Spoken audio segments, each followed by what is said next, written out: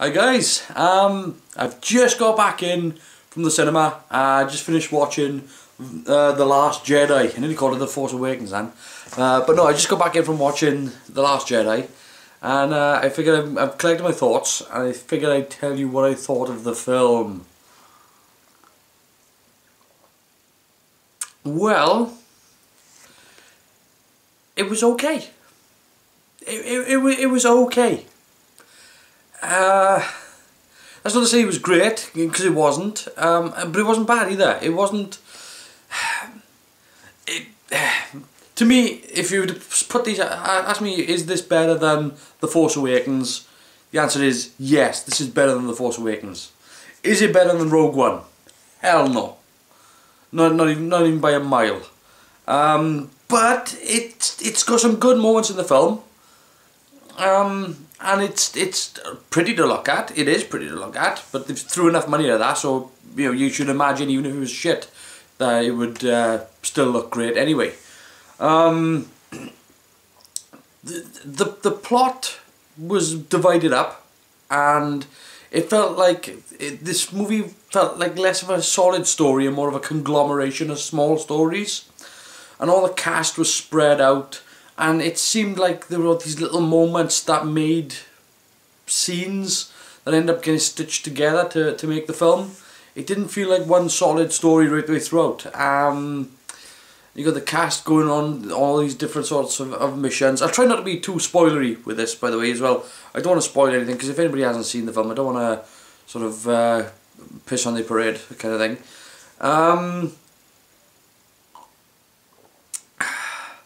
I thought there were a lot of wasted moments in this film, a lot of wasted character moments, and in some cases a lot of wasted characters. I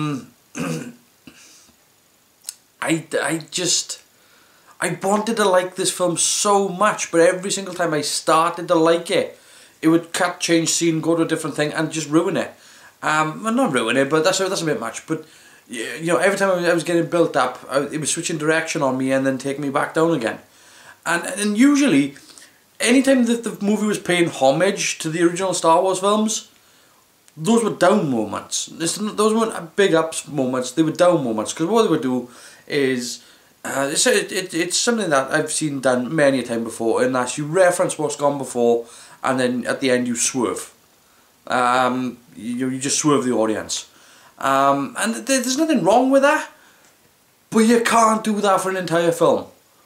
And they kind of did, and there was a lot of jokey moments in this film whereby it felt like nobody was taking it seriously, and I don't mean the cast, I mean the characters weren't taking it seriously, and it led to my feeling that it felt like all the planning and so on, it felt like people were just winging it throughout the film.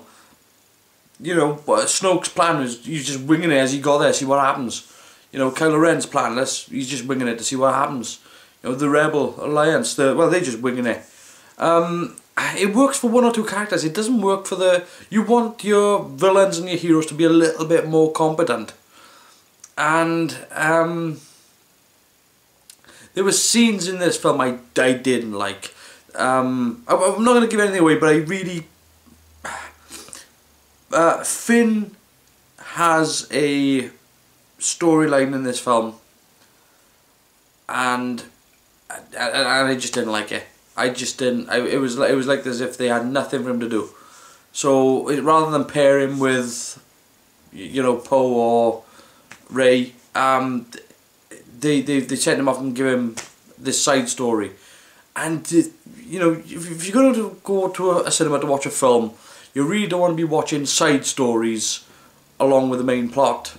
With the main cast, you don't want that. You want to see them.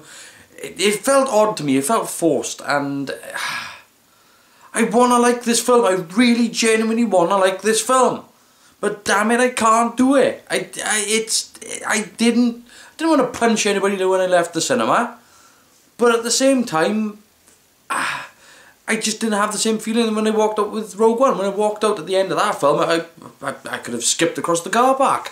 But with this, it was just like, oh, that happened. I mean, there's some brain dead decisions being made in this film, like by the producers, like dividing up R2D2 and C3PO again.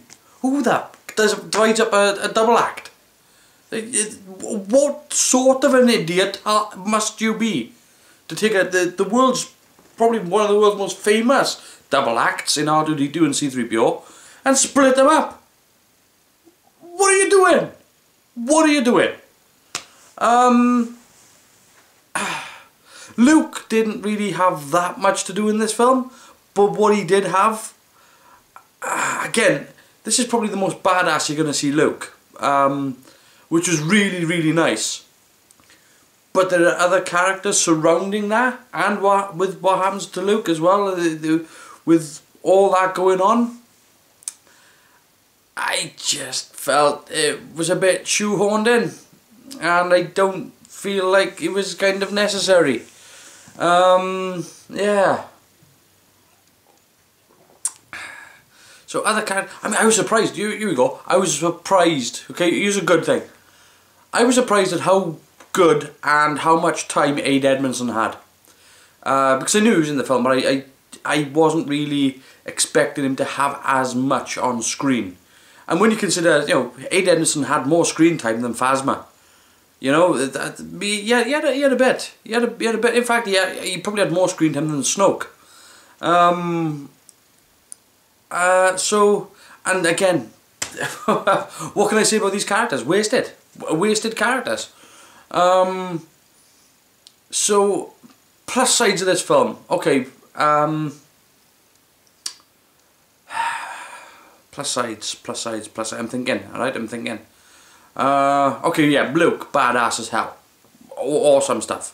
Like, proper awesome stuff. Princess Leia's badass moment was kind of cheesy.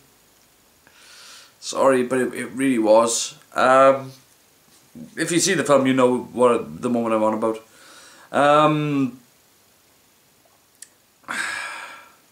Poe, I think Poe was... Poe is far better as a commander than most of the commanders, because some of the decisions the commanders were making were crap. Hux, I don't know what to say about Hux. I don't know why. It's like they put the cast of Monty Python in charge. It's crazy. So yeah, I mean, it's difficult to take the First Order as a credible threat. It's difficult to take the Rebels as anything other than a bunch of riffraff. This movie did not do a good job of carrying on the Star Wars mantle. It felt at times like the Star Wars cast was actually parodying Star Wars, which was kind of odd because there were moments where they were actually parodying Spaceballs. I don't know what to say about that. I genuinely don't know what to say about that. So yeah, it's the film itself is better than The Force Awakens for me, even though I hated The Force Awakens. So that was the bar that it had to beat, was to be better than The Force Awakens. It was nowhere near as good as Rogue One. It's nowhere near as good as the originals. It's a mess of a film. It's scrappy, it's scruffy. There are things in there that don't need to be in there. They've got to stop referencing the original films now. They have to stop it. They have to be their own thing. If these films can't stand up on their own, they can't stand up. So they need to cut that shit out. So overall, I give the film about a 6 out of 10. Again, it's not a bad film. There are chunks of this film that are really enjoyable. There are moments in this film as well that are really like, that's a great moment, but that's the problem, is that moment's great, but the rest of it's rubbish. That moment's great, but the rest of that's rubbish. That moment's great, but the rest of that... these moments are tent-poling moments throughout the film. And they need to stop doing that and focus on making a really good story overall, and have little tent-poles here and there. You know, it's far better to have a story that is like this throughout with these little tent-poles than it is to have a story that's doing this all the time. And that's what this movie felt like to me. 1 minute it was building up, ramping up, and then getting cut off by the next scene. And then building up, and then getting cut off by the next scene. And